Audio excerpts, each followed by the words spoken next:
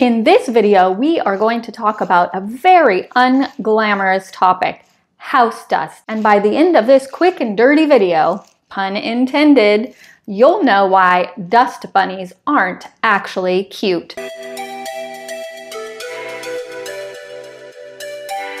House dust is actually more than just dirt, hair, dead skin, and pet dander. House dust also contains many toxic chemicals that migrate out of household products like sofas, electrical cords, vinyl floors, carpets, and more. It can also contain pesticides, asphalt, and heavy metals that are tracked in on our shoes. Chemicals found in house dust include thyroid-disrupting flame retardants, endocrine-disrupting chemicals like parabens and phthalates, and more.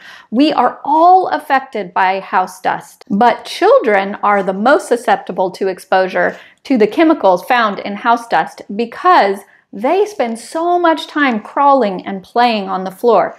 That's why hand washing is also super important for toddlers and children, especially before they eat.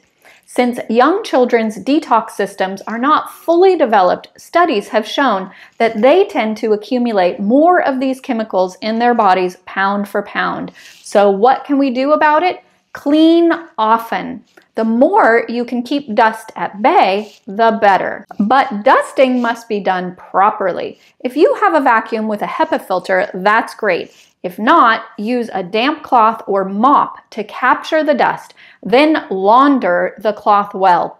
Using a dry cloth or any device that blows dust bunnies around is simply going to release these chemicals into the air for everyone in the home to breathe, including children and pets. Reducing house dust in our homes seems so menial, but in fact, it is a critical step in reducing exposure to these toxic chemicals that are responsible for so many diseases, including diabetes, obesity, thyroid problems, fertility problems, low sperm counts, and more. So get to dusting, folks. Dust now and dust often.